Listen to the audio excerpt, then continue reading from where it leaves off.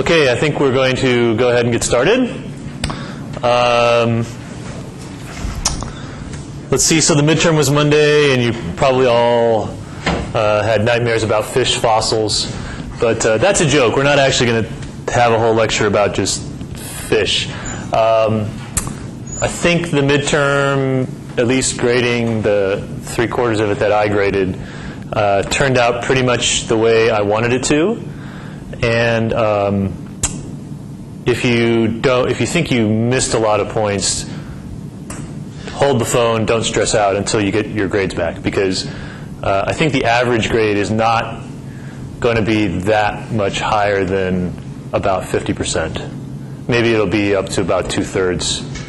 But if you think you scored that low, then don't panic. Let's see. So the last time we actually talked about material was Friday.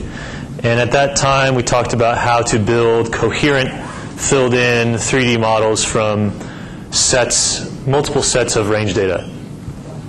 So now we're going to talk about some of the more kind of, mathematically interesting stuff related to how you would use entire filled-in surfaces in practice.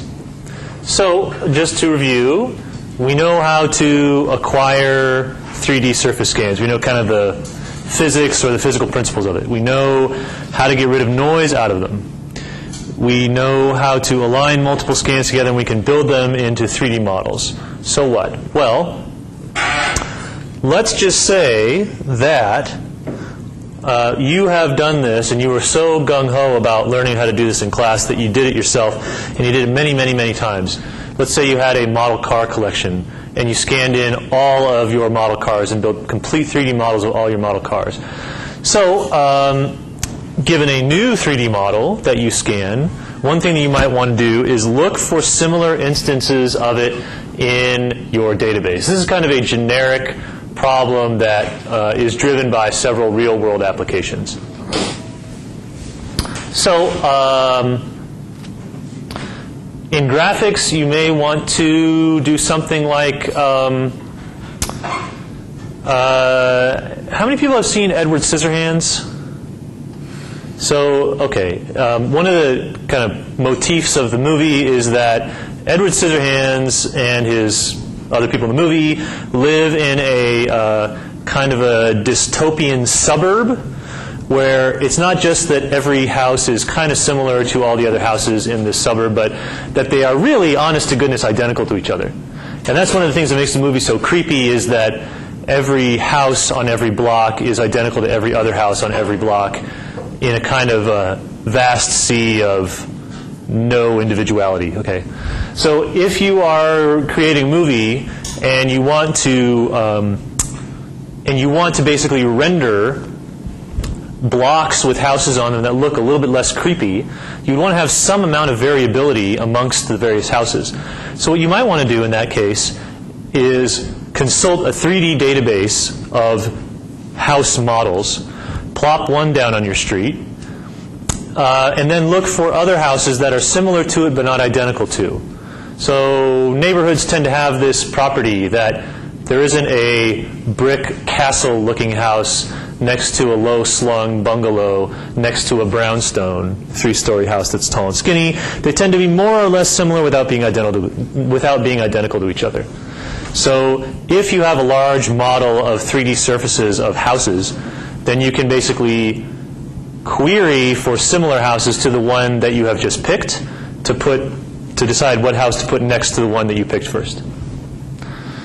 In computer-aided design, it's very common for engineers, especially mechanical engineers, to want to build up complex mechanisms from a finite set of pre-existing parts.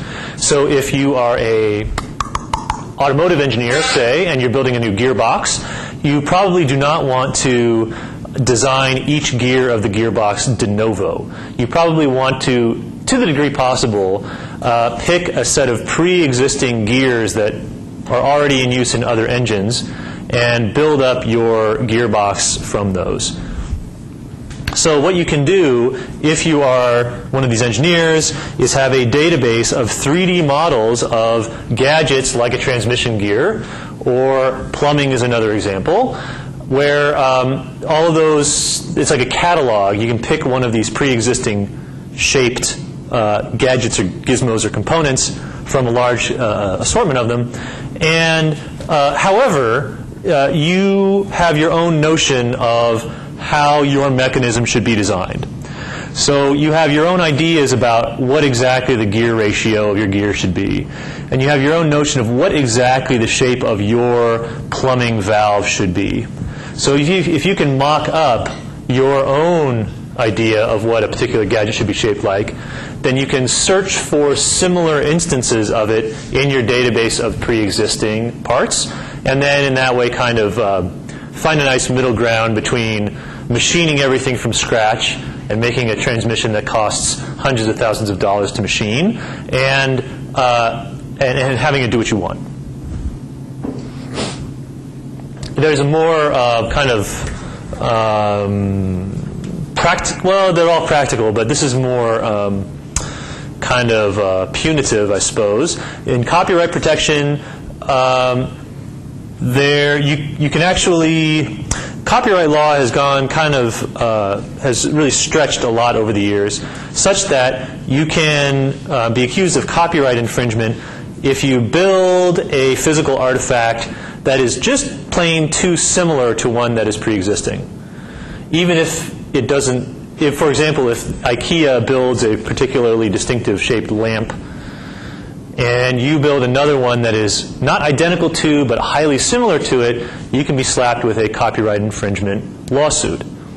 So if you work for IKEA and you want to protect your copyright on your distinctive kind of artsy, nouveau-looking Scandinavian-style lamp, then what you can do is basically either take a photograph or a 3D model of somebody else's lamp and see and check it against your database of existing lamps to see if it's highly similar to one that you've already marketed. And similarly, if you have a fairly distinctive, I don't know, couch or some other piece of furniture, you at IKEA can scan a knockoff that you see in a store to get a sense of how similar it is to the one that you're already selling. And keeping with the IKEA theme, you can do kind of the similar thing to what the automotive engineer did, but with the goal of doing interior design in your house. So you have your dream house, you have a sense of what the shapes and sizes of the various couches and end tables and so on should be, and so you can mock those up, basically build rough 3D models of them, and then compare those to pre-existing ones that are in the IKEA catalog. So these are all applications that are motivated by the idea that you have a kind of a query 3D model that is sitting in front of you, and you want to compare that to a large database of pre-existing complete 3D models. Does that make sense? Okay. So let's see. There are basically two different ways that you can, general approaches for how you can do this kind of querying of a database. The first is to exhaustively, it's kind of similar to the difference between exhaustively looking at every patch in a new image to see if it matches a patch from a pre-existing image that you already have, versus picking out the salient points. There's an exhaustive approach in which you have your 3D model that you are querying, and you have your 10,000 models that are in the database. Well, you can then individually compare your query model to each of the 10,000 ones that are in the database. Obviously, that is time-consuming. But again, it's exhaustive, and so if there exists a model in the database that is similar to your query one, you will find it and you will detect the fact that it is similar. The other approach is to do a sort of dimensionality reduction on that works the same way on your query object and on your database, on every object in your database. Which is to say, you have your 3D model, which consists basically of a set of point positions in 3D and edges that connect them to each other. So that you have some mapping or some function that takes one of those to a feature vector, basically a set of floating point numbers that in some way boil down the entire object to a set of salient characteristics. If you do that to every one of your 10,000 models in the database, and you do the same kind of thing to your query object, then basically what you can do is reduce your problem of finding similar shapes to finding vectors of numbers that are similar to each other between query and database. And there's a number of different data structures for doing that. That basically turns the problem into a proximity search in a vector space. So if you've taken an advanced data structures class, there are all kinds of different data structures for addressing this. Things like, if you've heard of KD trees, that's one. There are all sorts of different hash table type data structures that address this, bucket hashing, and so on and so forth. So, right. Well, but if you didn't want to go as far as to make use of an elegant and fast data structure, you could even be exhaustive and slow and basically compare your query vector of features to every vector of features in your database. That's the slow way to do it. But the reason why you would reduce your 3D model to a concise vector of features is so that you can use these fast data structures at all. So that's why you would do it, to make it fast. So let's talk about, yeah. Sorry, with using a hash table, isn't there like the possibility like a false negative, like that you'll never find something, like, so how do you fix that? Well, you don't. The way you fix that is by exhaustively comparing your feature vector to all of them in the database. Usually, okay, so basically there's the theory and there's the practice. So the theory is that there's a function that maps vectors of numbers to bins in a hash table. And so in theory, what you do is you apply that hashing function to every one of your 10,000 models that's in the database, and you apply the same hashing function to your query feature vector. Okay, so that's the theory. The problem is that there are boundaries between one hash bucket and the next. So in other words, you can have two feature vectors that are highly, highly similar to each other, and one of them just happened to land one hash bucket to the right of the other one, which means that you miss it completely if you simply search for matches within one particular hash table entry. So in practice, what you end up doing is kind of smearing your hashes around and not only mapping your query object to one hash table entry, but to several of them looking for matches, which is what makes the whole thing quite messy, in fact. Any other questions about this kind of hash table approach?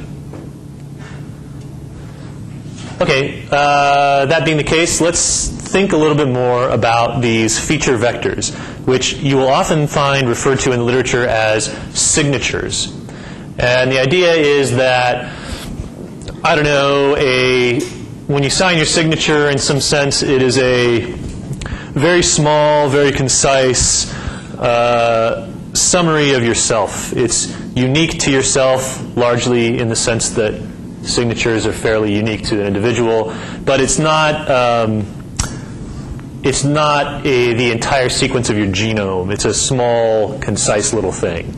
So that's why it's called a signature, is because it's supposed to, each one of these feature vectors is supposed to be unique to your object of interest in some sense, and it's also supposed to be not a huge amount of data. So the things that we want out of these signatures, first of all, is that they have this property that they're unique. That if you have two very, very different objects, they should probably have two very, very different feature vectors, two very, very different signatures. The second one is robustness, which is to say, imagine, and this, if you can wrap your head around this concept, imagine that we are able to continuously change two different objects to make them continuously more or less similar to each other. So if you can think about two objects that are on a line, where on one side of the line the thing is shaped like a banana, and on the other end of the line it's shaped like an orange, so they took a sphere, say, and in the middle you get something that is not long and pointy and kind of crescent moon shaped, but that is more round and more blobby and more sphere-like. And if you imagine a slider like in a GUI, where all the way to the left is a banana and all the way to the right is an orange, and the thing in the middle is kind of this banorange thing, then what you would want is for your signatures to be more similar to each other the more similar the shapes are. So if you have a banana that's all the way to the left and something that's a little bit more orangey but it's mostly a banana, you want the feature vector to not change very much in that transition. And in fact, ideally what you would want is for the feature vector, the signature, to change continuously and gradually as you slide your slider from banana to orange. Does this concept make sense? Okay, yeah? And is this what you would call generative descriptive? Yes. Well, so it depends on what you do with them. So you could take a similar approach to what we did earlier in the course and think of the space of signatures, the space of all feature vectors corresponding to all objects in your database, and then partition that space into parts of the space that correspond to banana-shaped things, parts of it that correspond to orange, and so on. On the other hand, you could also take a generative approach and say, what is the probability of me getting this feature vector given that the underlying shape is Mr. Banana? So it's a little bit orthogonal to that. But for right now, we're just talking about things that you want your shape signatures to uphold. So robustness, basically small changes in shape should lead to small changes in signature. Another one is we'll get back to this idea of invariance. And here, simply put, it might be desirable for your shape signature for a straight up and down banana to be identical to that for a banana that's on its side. Because in your mind, those are basically the same object in a different configuration. So it would be great if your shape signature did not change a lot or at all if you transform the object. And it's the same idea as earlier, where there is a class of transformations that you posit at the beginning. So you say, I want my shape signatures to be invariant to translation, rotation, and scaling. And then you construct your feature vector or your signature such that it has that property. But we also want ease of computation. So what I told you is that you calculate these feature vectors in the first place so that you can simplify the problem of proximity queries. So in other words, so that you can use a fast data structure to decide whether a query shape signature is similar to one from a large collection. Well, that's fine, but if it takes you an hour to just calculate the feature vector in the first place, then you've kind of overruled your speed advantage of going to a feature vector in the first place. So it should not take forever to calculate these things. And also conciseness. This goes back to the signature idea that, that a signature is both unique and not very large. And the reason for this has to do with that near ubiquitous rule of thumb for all you computer scientists, that the curse of dimensionality, that anything that you do in a higher dimensional vector space, on average, is going to be more difficult, more time-consuming, more space-consuming than if you were to do the analogous thing in a lower dimensional vector space. Not always true, but good rule of thumb. Well, and obviously, saliency is important too. If the two objects that you have in your database are a banana and an orange, then the entries in your shape signature should capture whatever property is the most banana or orange-like, or the thing that discriminates the two from each other.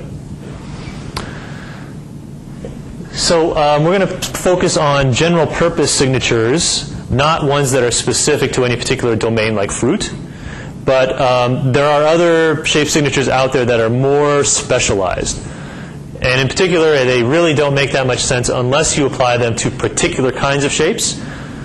Well, the most prominent example of this is biomedical shapes. So shapes that are extracted not from surface data, but from 3D medical imaging data. And we will talk about those later on, I think in 2 or 3 weeks. Okay, so let's talk about some ways of building these shape signatures. One prominent approach is called geons. It's really a traditional approach in many ways. It was developed in the 80s with no computation involved, really. It was more of a theoretical kind of a construct. The term geons comes from 2 words, geometric ions, geons. And the idea here is, if you remember high school chemistry, you can think of compounds as being built up of component parts called ions. And each one of the ions is sort of atomic in some sense that you don't consider them as being built up from their own component parts. They're kind of inseparable. So here we have geometric ions. And so just as one example, imagine that you have a geometric primitive, just one geometric primitive that is a cylinder. And your task is to describe any shape or any object model that you have by taking that geometric ion, that cylinder, and replicating it over and over and over again. And every time you replicate it, you transform it in some way. You translate it, you rotate it, you scale it, either isotropically or anisotropically, and you place them in the scene as your way of building up your description of your object. So if you do that, that might sound kind of silly, but in fact, you can actually get kind of coarse representations of objects just from one single ion, or one single geon, I should say. If you have a complete filled-in 3D model of an entire human body, you can do a fair job of representing it in terms of just a few of these cylinders. And if the arms bend, well, you just add 2 more corresponding to forearm and upper arm. And similarly, it goes all the way down the scale from arm to forearm to hand and so on. So then, if you take this approach and you are able to convert your point and edge representation of your object into this collection of geometric primitives, then your signature is very simple in a way. It's just a depiction of what the primitive is. You just say it's a cylinder. And then a set of geometric transformations that keep replicating it and placing it somewhere. So you scale it down and you put it there. You scale it down a little less and you put it there. You scale and rotate and you put it there. So that would be your shape signature, would be this description of how geons keep getting placed throughout the scene. Now, so beyond human beings, there are many different objects that can be represented just by doing this thing of replicating a cylinder over and over and over and over and over again. You can actually do a pretty good job with anything with limbs, like you can see those are mostly animals. Or they might be entirely animals. They're entirely animals. But you can think of other man-made objects that this applies to as well. And that's only if you restrict yourself to just one of these geometric primitives. Imagine that you add a couple more of them. So besides a cylinder, you also include a megaphone-shaped cone, an extruded cylinder that is curved, kind of like macaroni pasta, and a pyramidal solid and one of these blocks. If you do that, then you can actually tremendously build up a great deal more objects in terms of being able to build up all sorts of different configurations of object models. Things like telephones and briefcases and mugs and such. So again, what would happen here is that your shape signature would consist of the name of one primitive, like here's primitive number 3, and then a geometric transformation of it that places it in the scene. And then the next primitive might maybe number 4, and the rotation and translation that places it in the scene, and so on. Does this make sense? Great. And one way to rephrase that is you start with an alphabet of geons. which is to say a discrete small set of these geometric primitives that you keep placing throughout the scene. And then that's an example like I've been saying. So it's an intuitive idea. That should be kind of obvious that that you can look at any object that you have in front of you and ponder the ways in which you could describe it in terms of a set of small number of geometric primitives. And it's surprisingly rich, the amount of things that you can describe this way. The problem, though, is that people have tried many, many times over the years to start with a filled-in 3D model of the type that we talked about building on Friday and converting that to a set of geons. And it has been hard, hard, hard. For some objects, the decomposition of the object in terms of a unique set of geons is very difficult. They're not robust at all, and it's hard to make them invariant. And in particular, imagine that you have one object that is made up of a collection of cylinder-like geons, and then another object that is part cylinders and part macaroni pasta-shaped things. How do you compare those two to each other? What is your distance measure that tells you how similar they are to each other? It's completely non-obvious how exactly you would compare an object that is 3/4 cylinders to one that is 2/3 cylinders and 1/3 extruded pyramids. It's hard to make them invariant to just about anything. If you take the same object and scale it up or rotate it, you might end up with a completely different description of the object in terms of the orderings and the transformations of its geons. And minor changes in the object can lead to entirely new geons being added. And just as one example that I just thought of, imagine that if you take a 3D model of my hand, you can imagine building up a geometric description of it in terms of a kind of a fat cylinder for my palm and then cylinders for each one of my fingers.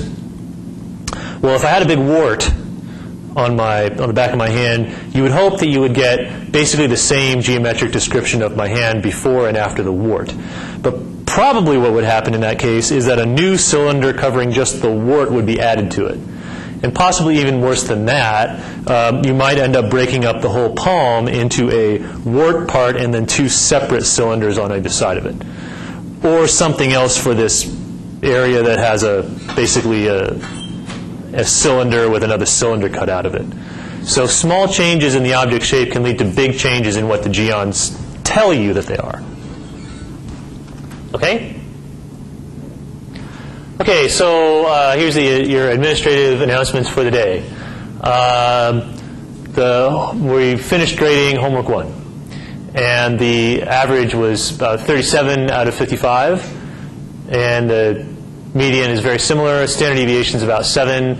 So hopefully you know the deal by now that if you are within about a standard deviation of the mean, you're probably doing all right. Basically in either direction. If you're below that, then you should probably be concerned and try to do better. And Jing, have you posted the grades to SmartSite? So you should be able to access your grades for homework 1 now. And can you post an announcement to that effect? Great. About homework 1, pretty much everyone did part 1 really quite well. Part 2, I think a lot of people took basically just isotropic smoothing, which is fine. And some people, very few people, I think 2 people, just went to the extra step of rotating the patches based on where the landmarks are. So that was good. And for the third part, for picking interesting patches, what most people did was look at the standard deviation and pixel intensities. And if there's a greater standard deviation, then it's interesting. A few people did other stuff like look for the number of edgy pixels. But that was pretty much it in terms of heterogeneity.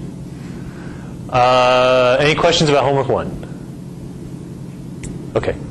Homework 2 is out. Hopefully you have gotten started on it already. Oh, and actually, I think probably the number one way for one to lose points was to run out of steam on part 3. So it's fairly common, and this has happened over and over again in past iterations of the class, where homework 1, very solid, part 1 is very solid, part 2 is very solid, part 3 is kind of which suggests to me that you probably ran out of time. So if that sounds like you, then you should really start early on homework 2. And we are almost completed with midterm grading. So those should be posted to SmartSide by Friday. And the deal with the midterm is that you are more than welcome to come to my office and look at yours and the solution side by side, and we can make an appointment to do that if you can't make my office hours. I'll bring those to my office hours for the next couple times. But yeah, I was mentioning earlier that I think the midterm turned out the way I wanted it to, which is to say the mean grade is actually not very high at all. So something like between 50% and 2/3 of the number of points, which is really what you want if the course is being graded on a curve, because that means a curve is optimally fair if the mean is 50% and the standard deviation is about 20%. But you'll get those statistics on Friday. Any questions about any of this stuff? Okay, then let us move on to a different notion called shape histograms for getting a global shape signature. So here we say, forget about the idea of converting our point and edge 3D model into some other representation. Let's just represent it in terms of points and edges and try to extract characteristics of those points and edges. So shape histograms do something that's really almost exhaustive in its nature. For every pair of points on your surface, or for every triple of points on your surface, or for just a random sampling of pairs or triples, you calculate some geometric primitive based on those. Either if you can pick randomly 2 points on your object and calculate the distance of the line between them. You can pick triples of points and calculate the surface area of the triangle that they form. You can pick random faces and calculate the surface area of that. You can calculate the angles made by the triples of points. And so, for example, if you go with the distance option, then you will basically do this over and over again, thousands and thousands of times, for each object model. And that'll give you thousands and thousands of distances per object model. So you can make a histogram of those. And if you do that, then it's not going to be entirely obvious how the shape of the object maps to what the histogram looks like, but nonetheless, you will get histograms of those geometric primitive values that look like one of these. So if you have a two-dimensional circle-shaped surface, and you calculate, I forget which geometric primitive this is exactly. I think it's surface areas. Not entirely sure, but if you have a cylinder, your histogram might look like this. If you have a cube, your histogram might look like that. And then you can think about this histogram as being your shape signature. So if the histogram has 100 bins in it, your feature vector would have 100 numbers in it, where each number tells you how many geometric primitive values fell within a particular range. Yeah? Doesn't this depend a lot on the distribution of the sampling points? It does. And in particular, it doesn't seem very robust, especially if you simplify each instance of your object model independently of the others. So usually, when this is presented in a paper, it is assumed that you have a very dense, rich sampling of the entire surface regardless of curvature. So usually what we would do is if we had a surface model of the if we had a surface model of this table, we would have very few points on the table itself because it's so flat. But where exactly you sample that surface, remember we have that discrete surface sampling problem that we've talked about previously, where those points might be is kind of up in the air. So usually here what you do is you assume that you have a very dense sampling of the entire surface, in which case you're removing that failure mode. So, like I said, it's not entirely, like, if someone were to give me a 3D object model and say, draw the shape of the histogram of point-to-point distances, I would not be able to do it. I wouldn't expect you to do it either. But please take it as an article of faith that these things are descriptive and that they differ across different types of objects. So here what they did is they took several different types of object models, models of animals, balls, helicopters, skateboards, and so on, and for each one of them calculated one of these shape histograms, for example, using point-to-point distances, and then superimpose these histograms on top of each other. So what you should see, I think they made their point here, that globally, there are pairs of object classes that have similar shape histograms to each other. And in particular, don't know why, claws and helicopters seem to have similar shape signatures. And similarly, what's another good example? Well, phones, planes, and rifles, for whatever reason that is. But there also is a range of different ones. So lamps are highly distinct from balls, are highly distinct from open books. The other thing that you should notice is that the shape histograms within an object category, like planes, tend to hang together. If the set of all planes were highly variable in terms of what their shape signatures looked like, this thing would look not like a general hump that goes up and down like this, but it would look like spaghetti. It would look like complete noise. But what you should see is that for every category of object, the set of all shape signatures within a category has a coherence to it. They all look similar to each other, which, if you think about it, is remarkable. For a large set of categories, there exists a thing that you can compute from them that is in common across the different instances. So, some pros of this approach is that they tend to be robust to noise and outliers and missing data.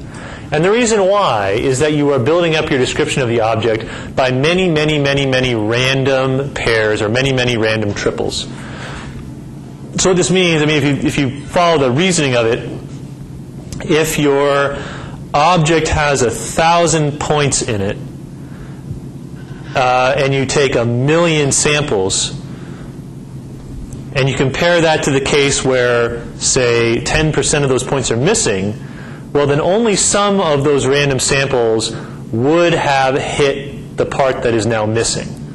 So in other words, most of the point-to-point distances that you compute in the missing data case, where part of the object has been chopped off, is going to be exactly the same as if that part had been there.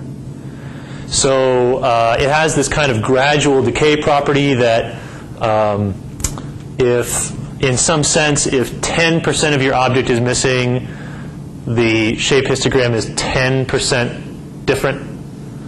And if half of your object is missing, the shape histogram should be half different, because you keep taking these random samples across the entire surface.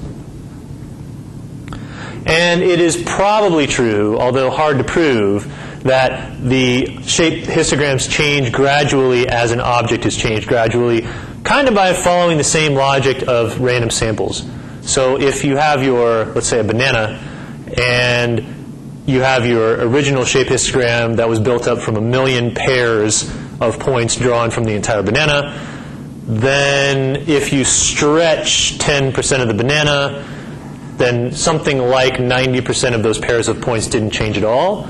which means that 90% of the data that's going into your shape histogram hasn't changed at all.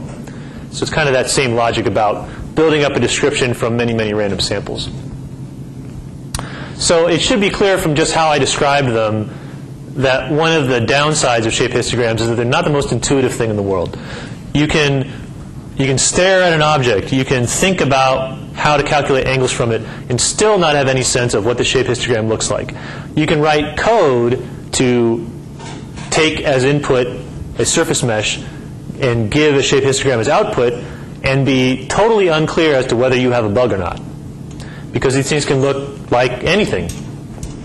There's no guarantees about how unique they are, and just to review phones, planes, and rifles. One of the things that's unfortunate about this particular figure is that somehow objects that start with the same letter or similar letter tend to have similar shape histograms, like phones, planes, rifles, and then chairs, claws, and helicopters. I don't know why, and cars even.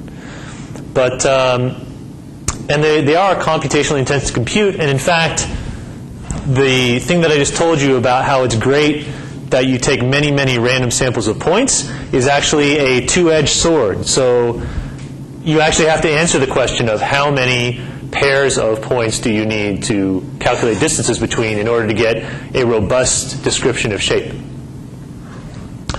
And it should kind of smell like n squared, right? So if you have 1,000 points on your object and you want to get an exhaustive sense of what the shape histogram is, then you're going to calculate, 1,000 choose 2 of these distances, which is a lot. And again, we go back to our original point that, which is that calculating shape signatures in the first place was useful because it was fast. And if it takes you forever and a day to calculate the shape signature in the first place, you might as well not bother. Okay, one other entirely different approach to global shape signatures is to use what's called moments. So, hopefully, I think I've taken this poll already. You've all taken a statistics class in one form or another. So you know what the mean is. It's basically the average of x. And the variance of a distribution is the average of x squared in some sense. You subtract the mean out of it, but don't worry about that. Just, it's the average of x squared. And we all seem to stop there. We don't ever consider the possibility that it might be interesting to calculate the average of x cubed, or in the statistical notation, the expectation of x cubed. But you can. There's no reason why you can't. You can calculate the expectation of x to the 4th, x to the 5th, x to the 6th, and so on. And each one of those numbers will give you a more refined sense of how a set of data is distributed. And in fact, you can show, using a technique called the method of moments, that you can actually recreate an entire distribution of data if you calculate enough moments. It might take you infinitely many of those moments, x to the 10th, x to the 100,000th, x to the 400 millionth, and so on. But you can show that if you take enough of these moments, you can use them to back out exactly what the shape of your entire distribution of data was. So this is just another way of saying that moments are informative. So that's what happens if you have one-dimensional data, if you just have one number x.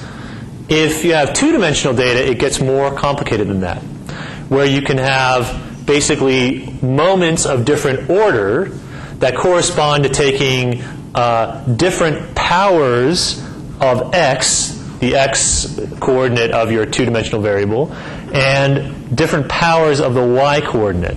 So this by itself, x minus the mean, taken to some power, should look like the mean and the variance. So if p is 1, so if p is 2, this is basically the variance of x. And if x is 2 here, that's basically the variance of y. And if you multiply those two together, that's the covariance of x and y. But in statistics, we usually stop there with P equals 2 and or Q equals 2. But you don't have to. You can have P go all the way up to 3, 4, 5, 6, and Q go all the way to 3, 4, 5, 6. So what you do end up doing in practice is then extending this to 3D, where you have x minus the mean of x taken to some power, y minus the mean of y taken to some power, and z minus the mean of z taken to some power. And you would apply this to your set of 3D point positions on your model. So the value of each one of those different moments is in some way going to give you a sense of the spread or the relative distribution of points in each one of these 3 dimensions and how they co-vary with each other.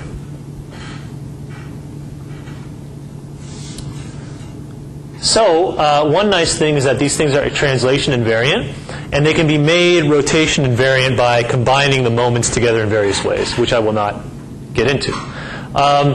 What I told you about are what are called geometric moments, but there's a way to basically compress all the information that's in the geometric moments into a smaller number of numbers called either Legendre or Zernike moments, which again I will not I don't think I'm going to have time to get into. But the point is that your shape signature for your object model is going to be the set of moments for your distribution of points up to some order. Does this make sense?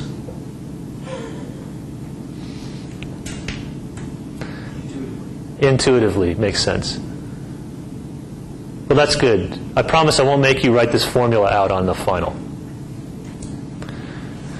Okay, so some of the things about moments, if you want, you can just think about representing your surface, your 3D object, in terms of a cloud of points and removing the connectivity data. Just it's a cloud of points, and you're calculating the covariance matrix of that thing.